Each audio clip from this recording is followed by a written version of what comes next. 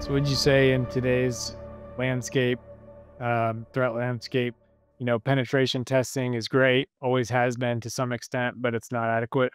I would say so. Of course, I'm a little bit biased because of the work that we do, but yeah. And the biggest thing with the penetration testing is that they're point in time assessments. So many organizations just do a pen test once a year, and maybe they limit it to that certain scope. The problem with that is that things change. Whether there's mergers and acquisitions, or whether you're just an innovative company that's always spinning up new products or trying new things out. What this means is that your attack surface and your threat landscape changes constantly, and so when you're just sticking with the penetration test, again, which is typically once, maybe twice a year, you're missing out on the whole rest of the year and the different changes that happen throughout the year. That's why we kind of push more towards a continuous approach, and especially with ASM, it allows you to have that proactive, continuous approach to keep up with all the changes that the organization is going through.